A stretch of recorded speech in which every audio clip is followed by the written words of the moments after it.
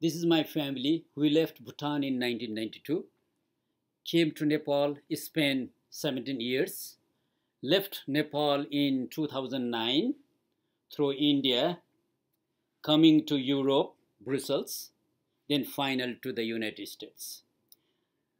The state we landed was Newark. We heard that Newark was very cold and snowy. Then traveled to Syracuse.